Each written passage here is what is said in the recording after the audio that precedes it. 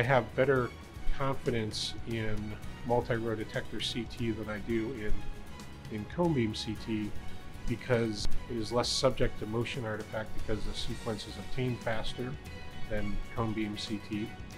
And in order to look at the soft tissue structures on a cone beam CT, it needs to be rescanned using a soft tissue algorithm.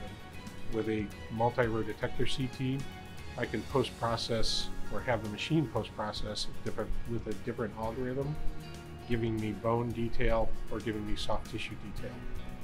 As a radiologist, my approach to guiding and helping select imaging modalities, if I can get a cross-sectional scan with no superposition and more detail, it's going to increase my diagnostic utility and it's going to be an easier choice.